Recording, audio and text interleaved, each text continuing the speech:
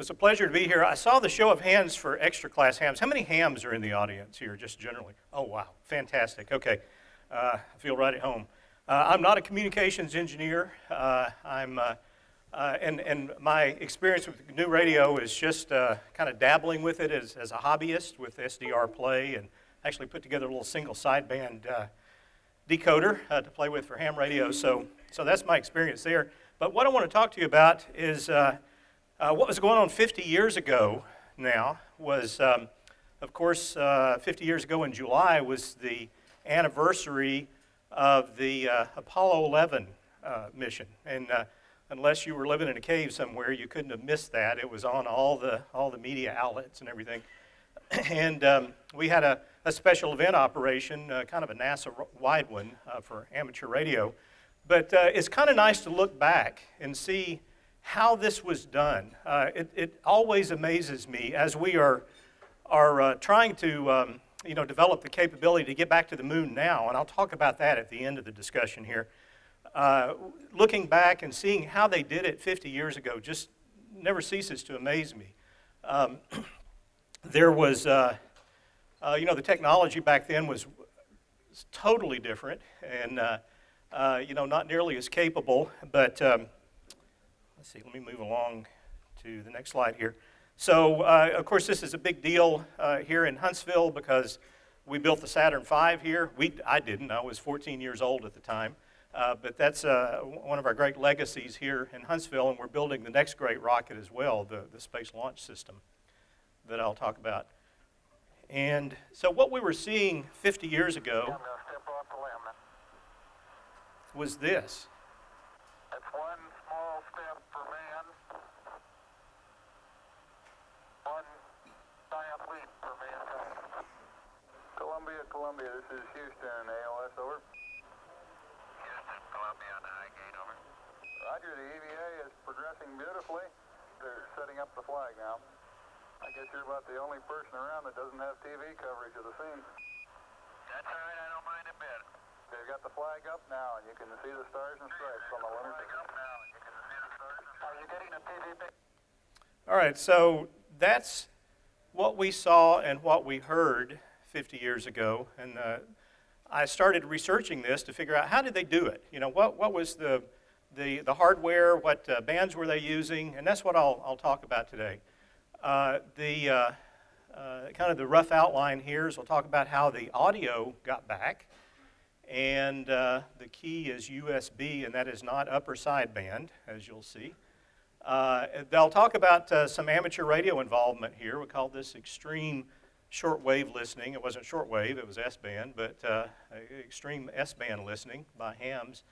And talk about some of the options for the comms. Something that you may have noticed in that clip right there was that was Armstrong and Aldrin on the surface, and of course they were talking to Mission Control, but then you heard them also talking to Mike Collins, who was in the Command Service Module orbiting around the moon at the time. And so I'll talk about kind of how that was done, what some of the architecture there was. How we got color video out of that really grainy, awful-looking black and white there. And then I'll talk about what our plans are for the future, what we're going to do next. So let me see if I can do this. First of all, one of the iconic things that we all remember, and anytime somebody's kind of simulating air-to-ground communication, they always put the beep in there, right? So that's called a Quindar tone. And that's the name of the company who developed these Quindar tones. And they were used really just push to talk. That was the idea. So there was, I'll talk about the ranging capability of the system in a moment, but because they wanted to keep a continuous carrier going up to the Command Service Module, they had to keep and they didn't want the Capcom and Mission Control to be live all the time going through that system. They had this tone system called Quindar tones, and so when he pushed to talk on his headset in Mission Control, the intro tone went out, and then when he released the push to talk, the outro tone went out. And so that way they were able to keep that line going, keep that audio going, but not have a live mic for him all the time. And let's see if we can play this here. The intro tone is at 25 hertz. And the outro was 50 hertz lower. You can tell the difference there between the intro and the outro. So that was just used to key the ground stations, which could have been as far away from mission control as Australia, to tell them, okay, now take the audio coming from mission control and send it up. So that's all that was. This S-band carrier was, as I mentioned, sent up kind of constantly so they would be able to do ranging, and they used a pseudo-random number code for the ranging. And I'll talk about that a little bit more as we go along here. All right, so the Snoopy cap is what the astronauts use there, and you can see what the inside looked like, a couple of headsets, and then the two boom mics. And you can see why they were called Snoopy hats at the time. Snoopy, of course, and the Peanuts comic strip was very popular back in that time period. I listened to a lot of the audio and kind of the full mission audio while they were on the surface of the moon during the anniversary through this Apollo in real time. Anybody else familiar with that? Anybody else try that out? Yeah, that was extremely cool, and it's still out there. And I have a link for it at the end here. So on that, the July 20th, that evening, you could listen in real time of what was happening exactly 50 years ago. And so I watched the whole EVA, and I remember Aldrin, they kept having a hard time hearing him from time to time. And so he finally said, well, one of these microphones is in my mouth, and I can't do anything about it. You know, it was kind of, you know, you can't take your helmet off, obviously, when you're on the surface there to move it. So they had the two mics, and so that was the audio to and from the crew. So this USB, that's Unified S-band system. Now what they'd had before this, according to my little historical research, during Mercury and Gemini programs, they used HF, VHF, UHF. They kind of had, and C-band for tracking, radar transponders for tracking. So they had all these different radios, all these different systems on the spacecraft. And some of them were telemetry, some of them were for audio. And so they decided with Apollo they needed something smaller and lighter. You're going all the way to the moon. You know, you don't want to carry a whole bunch of different radios with you. So they came up with this unified S-band system that sort of did all of it. It had voice, digital, the ranging signals from the ground to the spacecraft. And in spacecraft to ground, you know, they included telemetry, TV, the biomed data. They had an emergency voice channel and even an emergency key. They could do CW. They could do Morse code if they needed to. They only tested it, I think, on Apollo 7. Fortunately, they never needed it. But if they'd had some other problems with antenna pointing or something like that, they actually could do Morse code. They were able to communicate with the command module. That was where most of the data, of course, flowed from. The lunar module and the Saturn S4B. I should mention that all of this information here is from a NASA technical memo, and it was actually a conference paper back in 1966. It describes this system. And if you want to look that up, you can probably, uh-oh, what happened? I lost a signal there. You can look that up and read more detail about how this works. And I want to challenge you guys. I don't know a whole lot about new radio and how you use it in academia, but this would make a very cool class project, I think, to tell the students, use these modern tools that you have, these modern software tools, and just simulate this whole S-band, unified S-band system. So I'll just throw that out there as a challenge of something you may want to try. I kept thinking as I was reading about how they did all this stuff with analog circuitry, how much easier it would be today.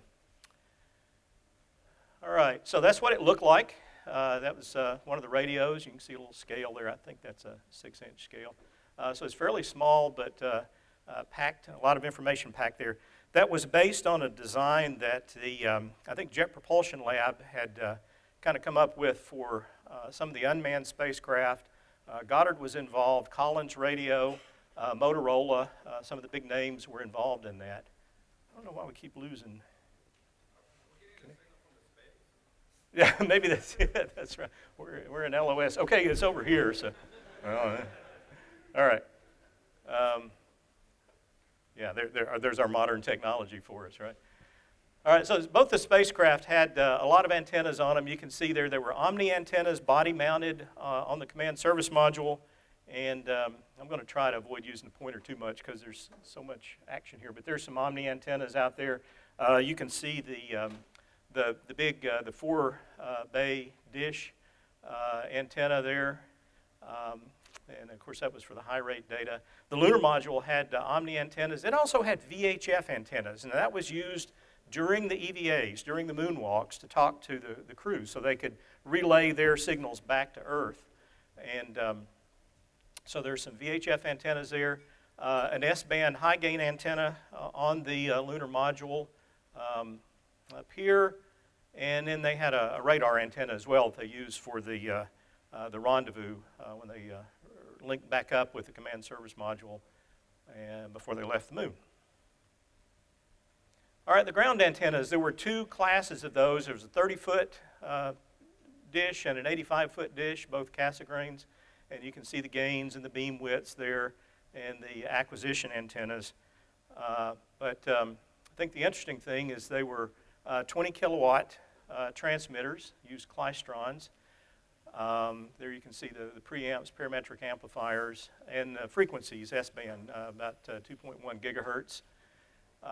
There were subcarriers that were used, and we'll see a picture of this in a moment of where they put the voice and the data, but those are the different subcarriers.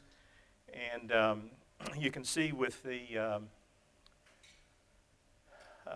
is uplink, of course, but the downlink is very similar. They had a 1 kilohertz sync tone, and they had this sine wave biphase modulated. I guess we're still using something kind of like that these days. And then the ranging code. And this looked to me like, reminded me a whole lot of either radar or GPS, you know, where you have this pseudo-random number code. And what they did here is they modulated the S-band signal with this, and they had two different ones. 70 millisecond one when they were in close to the Earth, and then a 5.4 second one, which you know, repeated every 5.4 seconds. Well, the range time to the moon is only 1.5 seconds, or round trip's about 3 seconds. So they could have used this even farther out past the moon without ambiguity. So there's this PRN code that was transmitted up, and then they just turned around and transmitted it back down. And by correlating those on the ground, they could figure out how far away the spacecraft was to within a few meters, I think is what I read there. So that's pretty accurate. Also, the carrier was, they had a phase lock loop, and then used that to generate the signal coming back to Earth. And by tracking the frequency of that carrier, they were able to get the range rate to within, I think it was 10 centimeters per second or something like that. So the very precise range and range rate, and then of course they had the ASL from the ground tracking antenna. So with that information and assuming ballistic trajectory, that's how they tracked to the moon. So very simple but clever process. All right, that's what one of the 85-foot ground stations looked like in Australia. And now here's the spectrum of the downlink. And I will have to kind of point at this a little bit. There's the carrier. It was a phase-modulated carrier. And this document, this TM technical memo document, talks about they tried to keep the modulation index kind of low so you had a nice, strong carrier to lock onto. They didn't want to lose the carrier and all the other signal there. And you can see the voice and telemetry subcarriers. They tried to put that pretty close to one of the nulls there in the PRN code modulation. And then they had these other modes where they could kind of turn off the tracking PRN code and just have the television and then the voice and the telemetry, or they could turn everything off except for the voice. And then here is that CW, the Morse code, 512 kilohertz subcarrier they could use just for emergency key, they called it. So the voice, we got things like that. And I think also in the voice signal was the biomedical data. So this is the heart rate of Buzz Aldrin as they were on the moon. And that's the telemetry, of course, that came back, all the information that As you saw Apollo 13, everything that the screens went blank or they lost all the data, when they lost comm after the explosion. And then the tracking, talked about that. And of course the video, and then that emergency key. So that's all of the information that was just packed into that one S-band signal.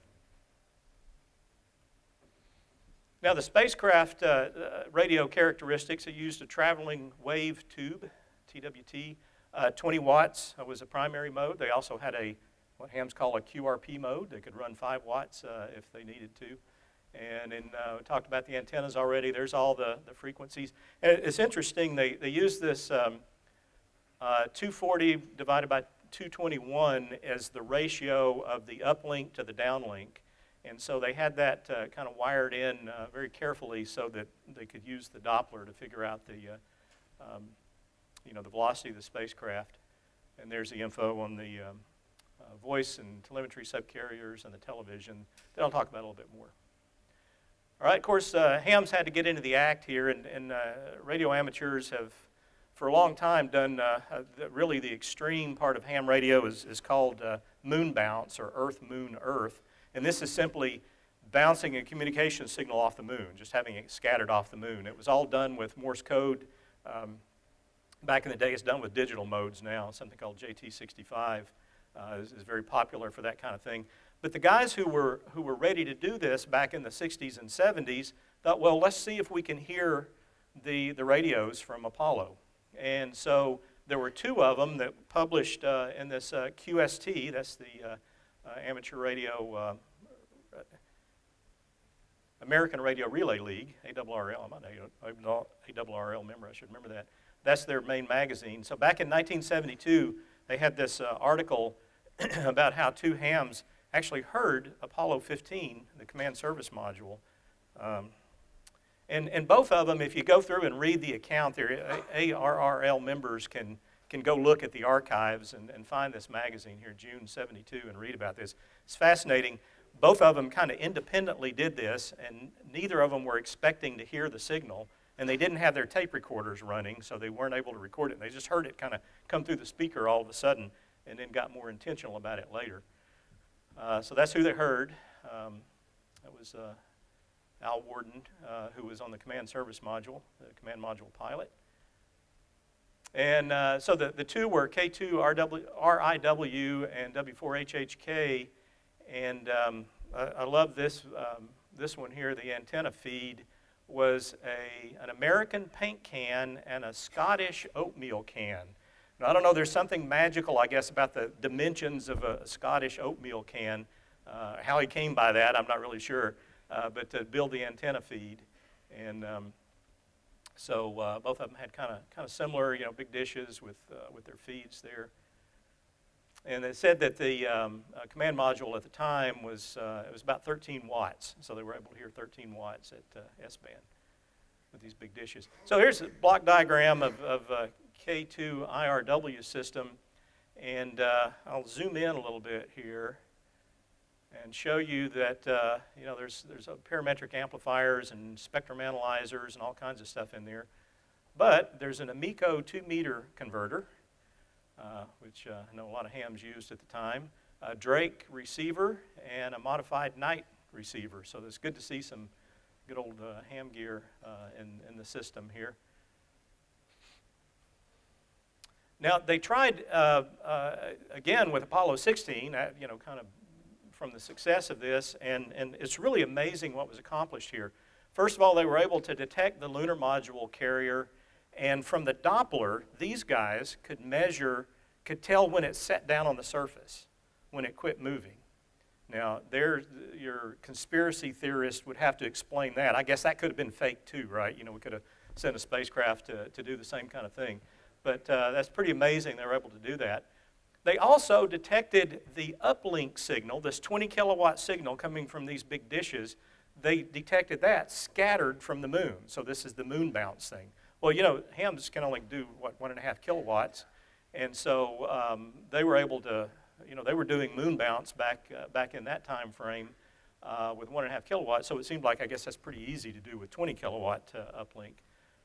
And then there's a 1 watt signal from the ALSEP scientific packages. This is what each of the Apollo crews left on the surface of the moon that were seismometers, and I've got a picture of it here in a minute. I won't go through all that. But they were able to detect that 1 watt signal coming from those things. So I think that's pretty amazing. So that's what the ALSEPs look like. They had little radioisotope thermoelectric generators on them to run the seismometers and magnetometers, and you can see all the other instruments there. And there's the S-band antenna there pointed at the Earth, 1 watt, and they detected that. So pretty amazing. All right, so there was a lot of reconfigurability in the system, just in case they had problems or they needed to do something a little bit different. And these are just a few of the options here. So they could use VHF to talk between the lunar module and the command service module, full duplex, 2 different frequencies. And then if they needed to talk to the command service module when it was below the horizon, they could do that through the Earth. So S-band up to Earth and then out to the command service module. And think about this for a second. Each leg of this took 1.5 seconds, and so you got 4 hops essentially here. So there's 6 seconds that delay that you'd have to deal with. And then there's the VHF comm between the crew members, the LIM, and then that was sent back up and back down, from the S-band system. I noticed that I think Apollo 11, they did not deploy one of these kind of dishes here, and again, in listening to the real the 50-year plus real-time audio, I did hear Armstrong ask, "Do you have a good TV signal?" And what he was asking was essentially, do I need to bother setting up this antenna? And they were getting enough video, and of course it wasn't great. It was that slow scan. Whoops, back up. Kind of grainy stuff. That was coming through the S-band antenna on the lunar module, not one of these dishes here. Now with Apollo 12, they switched to that kind of dish. I don't know if you remember Apollo 12. They kind of accidentally pointed the camera at the sun, and that was the end of video from that mission. But they did have that dish set up, and we got a little bit of video kind of early on. And then there's all this, once they had the lunar rover, which was also developed here at Marshall, they had additional communications capability. It had its own S-band dish and could send video back as well as the, repeat the VHF audio from the crew. All right, so how did they do that video? Well, it was this ancient Vidicon technology. I think the camera on the left there in the guy's right hand is the onboard, and I saw a picture of the back of it, and I think that actually had a monitor on it so they could see what they were looking at. And of course that was a CRT type monitor back then. And then the one on our right there is the surface camera, and that's what was used to show us the video from the surface of the moon. The Apollo 11 video was it was all black and white, 10 frames per second, slow scan, so that kept the data rate down, kept the bandwidth down, only 320 lines.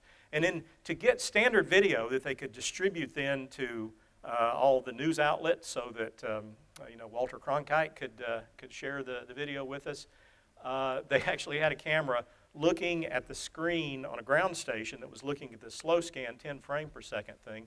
They recorded it to a magnetic disc and replayed it 5 times each to get the 30 frames per second or 60 fields per second of standard video. So just amazing to think that you had a camera looking at a monitor and this disc and doing all this shenanigans to get us some standard video. Pretty clever. All right, so we saw black and white from Apollo 11 and 12. I can't remember when the color came in. I think maybe 12 might have even been a color camera, but how would they get the color from a black and white Vidicon? Well, TV cameras of that day were pretty big, and they had 3 different Vidicons and color filters in front of them. They use beam splitters, so they take the light coming in and split it up into 3 colors and run it through some optics into these Vidicons, and then you'd have the red, green, and blue signals coming out.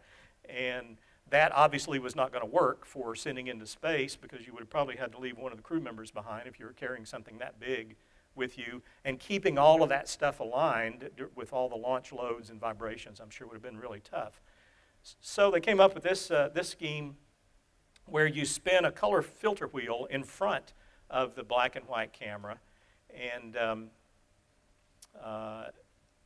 they had 2 red, 2 green, 2 blue filters running at 10 revolutions per second. That ends up giving you the 60 fields per second that you want. That was a wider bandwidth signal.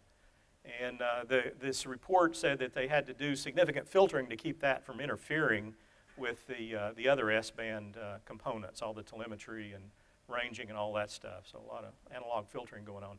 Then they used videotape to correct the video sync for Doppler. Obviously, these spacecraft are moving. The video sync signal is moving along. And so they used a videotape system for that. And then another magnetic disc recorder to spin at the proper rate there, recorded the R, G, and B on 6 separate tracks, and then they read them back simultaneously to generate the color. And so that's so clever to come up with that kind of thing. And I'm not sure if you can tell exactly there, but if you look very carefully, you can kind of tell that thing was spinning. Now, this is one of the lunar rover videos of the launch of the ascent module back up from the surface. And if you look right here, there's a blue, green, and red. So that was some piece of debris that was blown off the upper stage, or I mean the lower stage, the descent module, as the engine ignited. And you can kind of see that there's blue, green, and red here. So that particle was moving fast enough that you captured it in one color filter at one point, and then the next color filter at the next point, and the next one at the next point. So you can kind of tell how that worked there. So it was fine for guys walking around the surface, but for very dynamic events like that, you see some artifacts, obviously. So you can tell that's how it worked. I think they used something similar to this on shuttle during the early days. They must have gone to CCDs at some point, but because I remember seeing some kind of dynamic events of some piece of junk floating away from the shuttle and seeing the red, green, blue components of it. So I think that was used early on in shuttle. So you need that wider bandwidth, need better signal for the S-band, and they had this deployable antenna that they could set up on the surface. And then when they had the lunar rover, starting with Apollo 15, they had the little antenna. And every time they parked the rover, they had to get out and point that antenna back up toward the Earth. And then the ground could take control of the camera. You can see the camera right there. They always kind of pointed it down and back to keep the dust off of it. But still, you would see them during most of these EVAs pull out a paintbrush and dust the dust off the lens. So that we get a good view from Earth. But the ground controllers could pan, tilt, and zoom that camera and watch the crew as they were walking around. I was strolling on the moon one day in a merry, merry month of December. Now, May, when much to my surprise, a pair of bunny eyes. Oh, is this a neat way to travel? Isn't it great? So they're panning and zooming here from Earth. I like to skip along, but me, boy, skip. It's amazing. What an amazing time that was.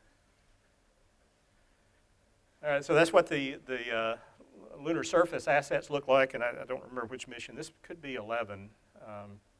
There's the camera that was looking back at the lander and the part of the ALSEP system there.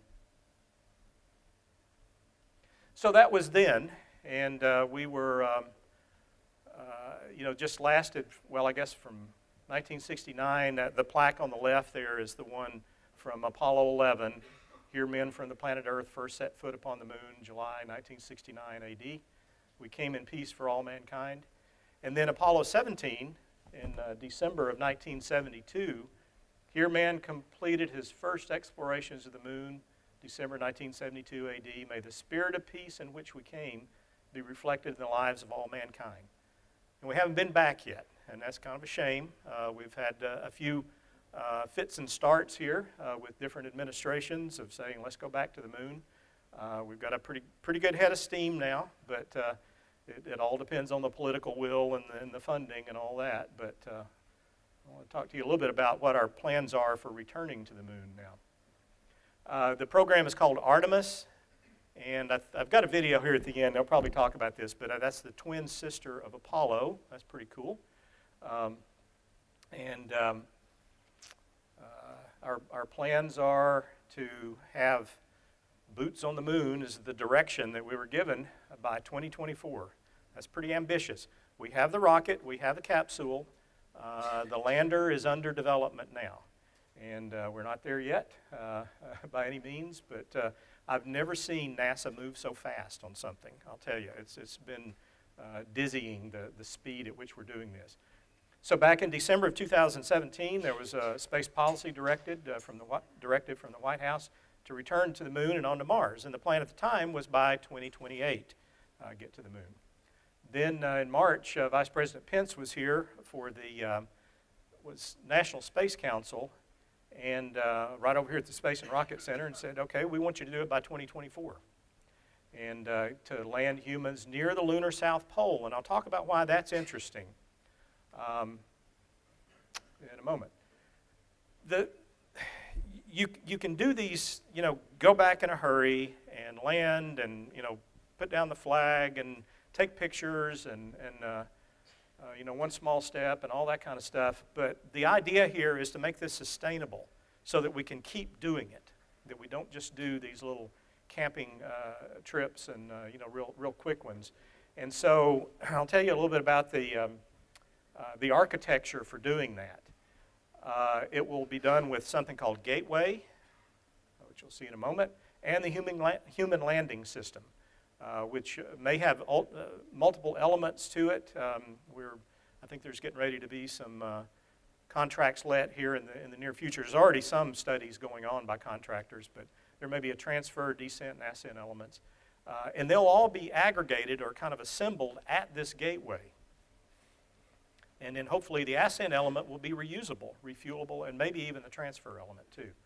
The space launch system that we're developing now, which will be more powerful than the Saturn V, and this Orion capsule will ferry the crew and some of the hardware, and then there will be commercial launches to transport some of the hardware and the logistics. So that's kind of in the planning right now. Remember Apollo, the way we did that was put it all on one rocket. So you had the command service module and the lunar module all stacked up there and send it all at one time, and so all of your capability was sent at once. And the idea here with the Space Launch System and Gateway is to send those pieces individually and assemble them in lunar orbit. So SLS, this may look familiar. That's kind of like an external tank on steroids from the shuttle, just bigger. And we're testing those elements right now out at Marshall, doing structural tests on them. The boosters on the side here are like shuttle solid rocket boosters, only longer. They got an extra segment in them to make them more powerful. And the engines are shuttle main engines, kind of upgraded a bit, but there'll be 4 of them instead of 3. So with all of this stuff, you get the extra power you need to get to the moon.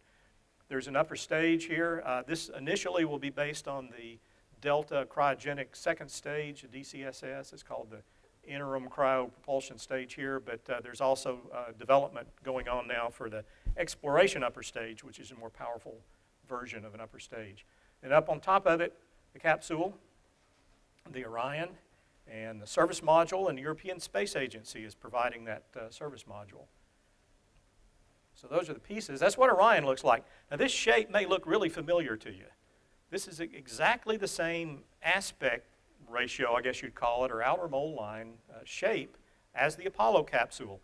I remember when they started development of this, they started looking around, what's the best shape to use for re-entering from the moon at these very high speeds. And it turned out that what they came up with for Apollo was pretty doggone good.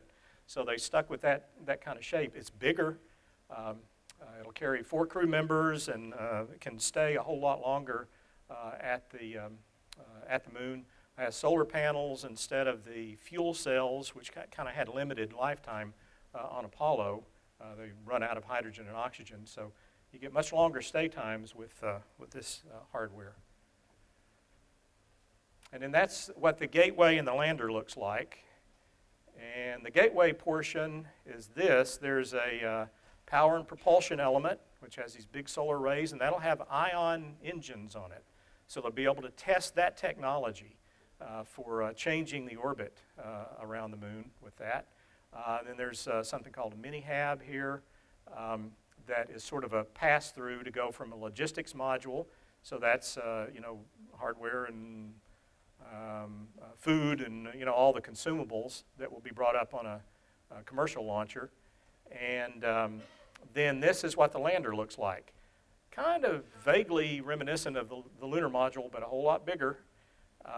There is this transfer element that you need to get from the orbit that Gateway is in, which is called a near rectilinear halo orbit. It's a very eccentric orbit around the moon, 75,000 kilometer apollune. So it'll be in that orbit. It doesn't take so much energy to get to that orbit. So it's kind of easier to assemble the hardware there. And then you use this stage to get from that orbit down to low lunar orbit and land.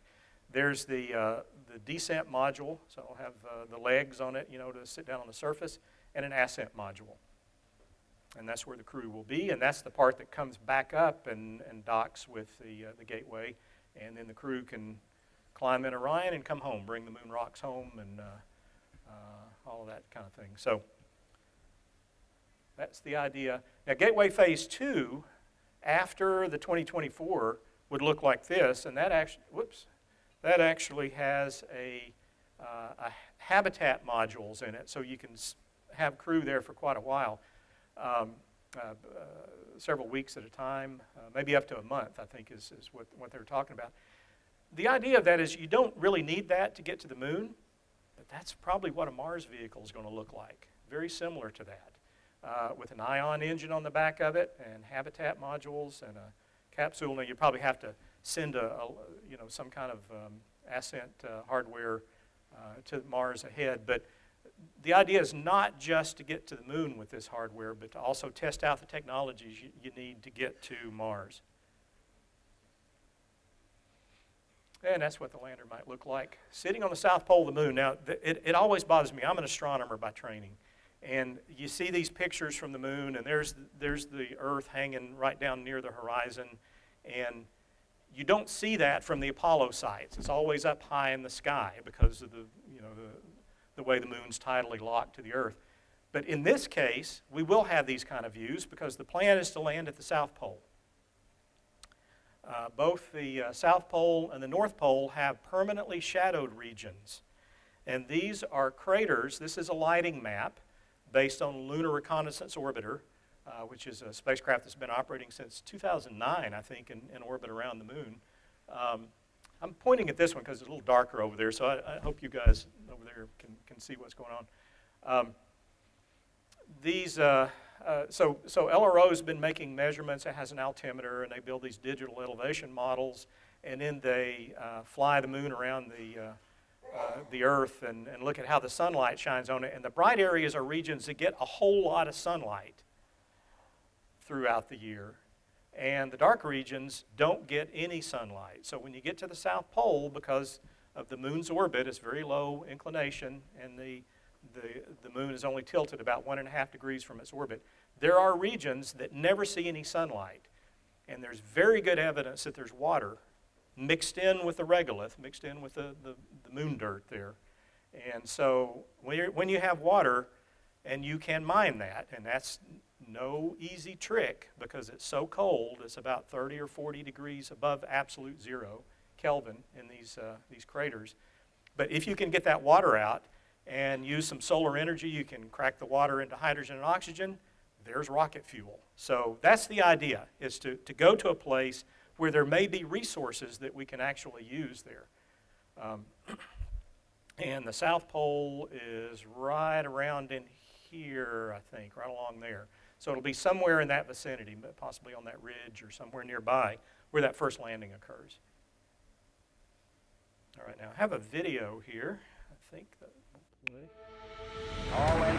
50 years ago, we pioneered a path to the moon. The trail we blazed cut through the fictions of science and showed us all what was possible. It's very pretty out here. Today, our calling to explore is even greater. To go farther, we must be able to sustain missions of greater distance and duration. We must use the resources we find at our destinations. See if you We recognize must overcome the narrator, radiation, too. isolation, gravity, and extreme environments like never before. These are the challenges we face to push the bounds of humanity. We're going to the moon to stay by 2024, and this is how. This all starts with the ability to get larger, heavier payloads off-planet and beyond Earth's gravity. For this, we designed an entirely new rocket. The Space Launch System. SLS will be the most powerful rocket ever developed. And with components in production. And more in testing? This system is capable of being the catalyst for deep space missions We need a capsule. that can support humans from launch through deep space and return safely back to Earth. For this, we've built Orion.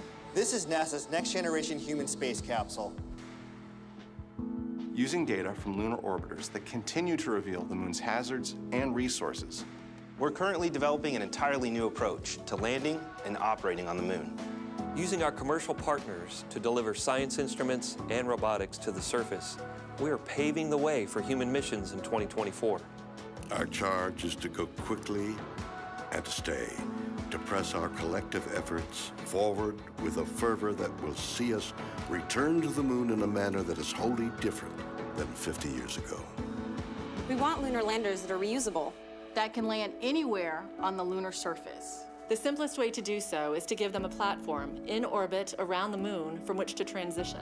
An orbiting platform to host deep space experiments and be a waypoint for human capsules. We call this lunar outpost Gateway. The beauty of the Gateway is that it can be moved between orbits It will balance between the Earth and Moon's gravity.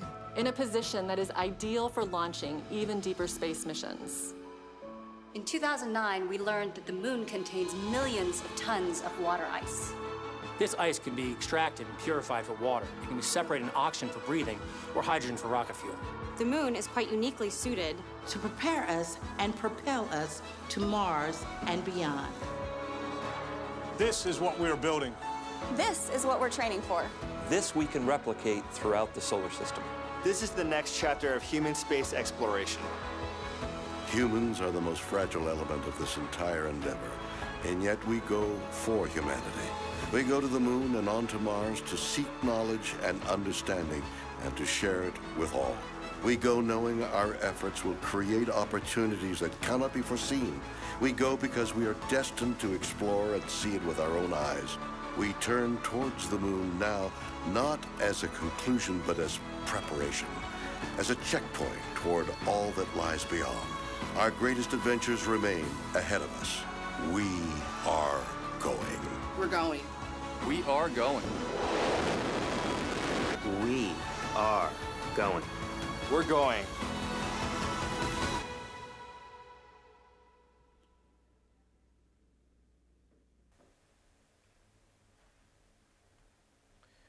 So you can find any of these slides on the Artemis mission or that video on NASA.gov. You can go look for that. Who's the narrator? Anybody recognize the voice? Captain Kirk, that's right. William Shatner. Most of the information that I used today came from this How Apollo Flew to the Moon by W. David Woods. That's a fascinating read. It's really interesting. This guy's done a lot of research, obviously, and figured out how all the systems worked. You can go to this NASA Technical Report Server, sti.nasa.gov, and if you're interested in that technical memo that I got most of the info from, most of the other info from, look for Unified S-band System at apolloinrealtime.org. They have an Apollo 11. I think there's an Apollo 17 out there too. I don't know about all the other missions, but I need to go check that. And the QST, and if you want to explore the moon yourself, go to QuickMap. If you do this, just Google QuickMap, you'll probably find it, but it's quickmap.lroc.asu.edu. There they have taken all of the lunar reconnaissance orbiter data. That's maps and imagery, thermal data, elevations, all of that kind of stuff, and put it on there, and you can just zoom around. It's kind of like Google Earth, but it's for the moon. And there's really good scientific information there, but it's really interesting to be able to see that. And zoom in on the Apollo sites, and you can see where the descent module is sitting and where the tracks for the rovers were. And you can even see tracks where the astronauts walked, because it disturbs the regolith enough to change the brightness or the albedo. And then there's something kind of similar called trek.nasa.gov as well. So this is an exciting time. It was an exciting time 50 years ago, but it's a pretty exciting time now. We just have to keep the momentum up and keep the funding and all of that kind of stuff. But we've really got, I think, a workable plan here. And by using what they learned from Apollo, I kept thinking that I sit in the meetings where we're talking about what's it like on the moon now. We've got, at least from a few sites, from 6 sites, what the properties of the lunar environment is like, which is kind of my job. But also we have an enormous amount of data from this lunar reconnaissance orbiter. We have very detailed maps of the South Pole now, and know what the slopes and the crater sizes and rocks and all that kind of stuff are. So I feel like we're ready to go, and then we have the technology that a lot of you guys work on. I think it's doable, and it's an exciting time. So just stay tuned, and we'll hopefully be able to pull this off. So that's all I have. Any questions?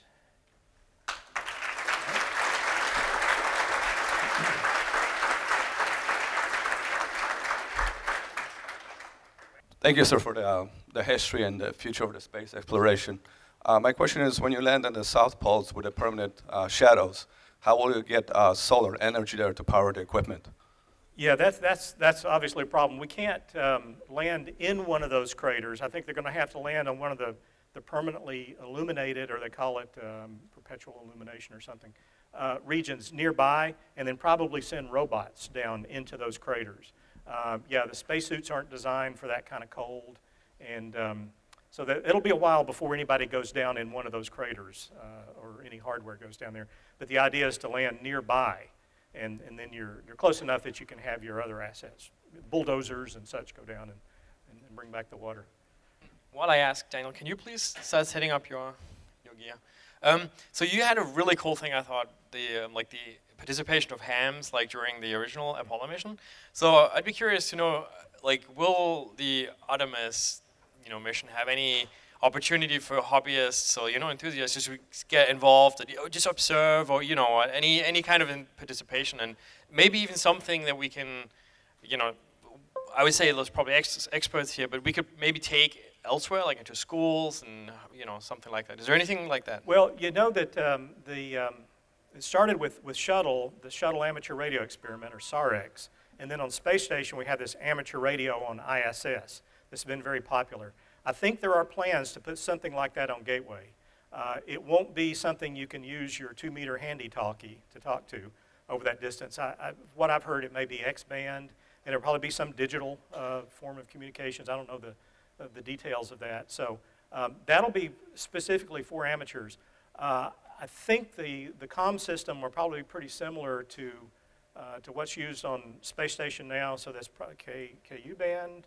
I know it's K-band anyway, and some S-band.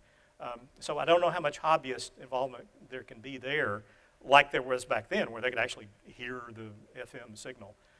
But certainly there are plans for amateur radio on the Gateway. I haven't heard anybody talking about amateur radio on the lunar module. I think weight is at such a premium there that that's probably not going to happen anytime soon. But sometime it possibly could. So I would love to have a repeater on the moon, right? So that'd be great. Hi, thanks for the talk. So when you're talking about the Gateway module, I noticed one of your bullets was specifically about designing around and incorporating open architectures and frameworks, which obviously this conference is all about. Right. So I'm interested to hear a little bit more about that and what NASA's thoughts are and their role in the open source community.